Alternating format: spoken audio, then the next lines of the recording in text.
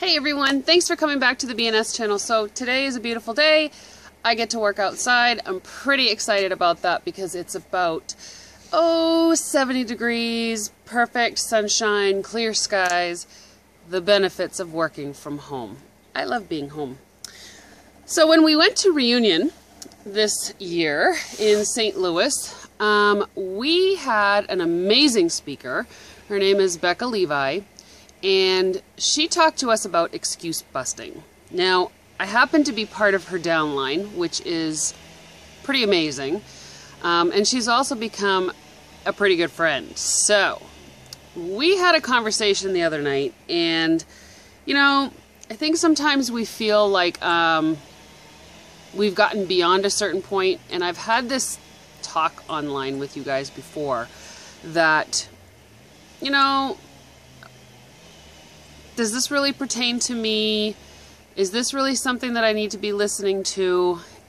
And ultimately, every lesson is for everyone. And I am no exception. So, we're coming clean today. I'm not big on making excuses. I'm not a big person to accept excuses either. However, with that being said, you can tell I'm a little nervous because this is pretty big for me, and the fact that I have to admit this is horrible. One of our prize things that we have to our repertoire of tools as a direct salesperson is what Becca calls lottery tickets. When you go to an event or you go to a fair or a show, a lot of times people have like a drawing box and you enter your information and you get picked for a prize. Well, I do that almost at every event. And I pick a prize and somebody wins and I always contact them. But the problem that I personally have is that I don't follow up with the slips that are entered. Been doing this for 3 years. Over 3 years. And I have gone through stages of following up where I would call the people on the slips. I have gone through stages of entering the information into our database so that they can receive my newsletter. But I've also gone through stages where I have done nothing. I don't enjoy talking on the phone. As far as picking up the phone and calling people, I don't enjoy that.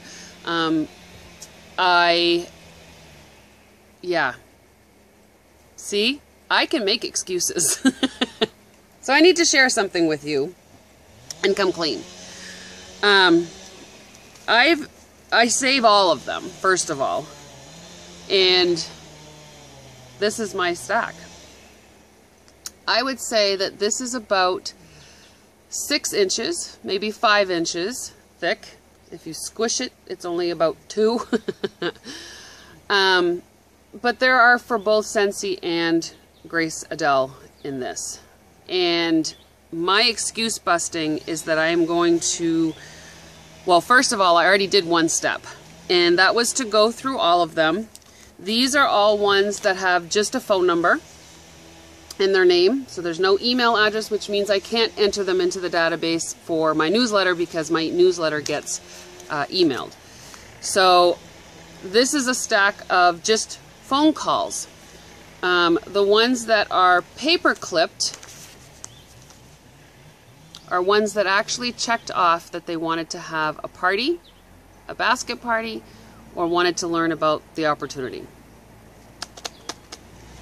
So I am going to come clean to all of these people. I am going to call them. I am going to eliminate my excuses, and I'm going to make it happen, and I'm going to follow up with you guys so that you know how it's working out for me.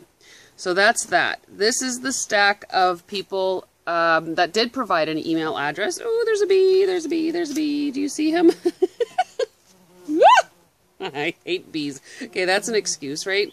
If I can swat at him, I'm going to. He's just... Baby, get him! My dog is out here. I don't edit videos. Can you not tell? Okay, so back to the program at hand. So these are the ones that have email addresses. So these need to all be entered into my database because they can get my newsletter. Now the ones that are paper clipped, once again, are ones that selected that they either wanted information on a basket party, a home party, a fundraiser, maybe the opportunity itself. So, are these a lost cause? No, they're not a lost cause.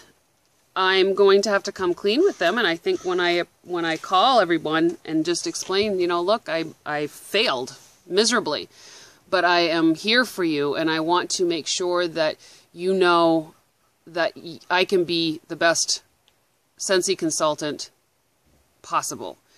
And I'm going to ask them what that looks like to them. So I am moving forward. I am trudging forward. I am going to do this. I am going to be an excuse buster. And I challenge all of you, because I know I'm not the only one.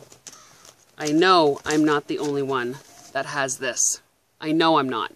Because one of the biggest downfalls, or one of the biggest obstacles for direct sales, is picking up the phone. We all don't like it. There are some brilliant people out there that love it, and kudos to you. But I am not one of those. So I'm going to be working on this. I also have all of these that are actually GraceAdele.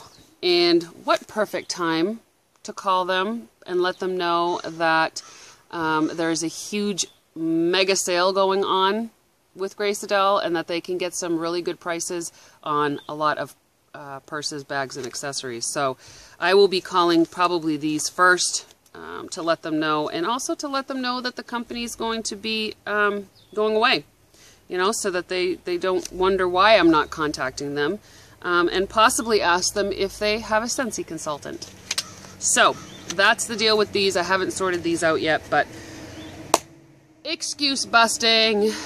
Challenge yourself to be an excuse buster. Becca, thank you so much for the challenge as well. And I will see you all on the next video. Bye now.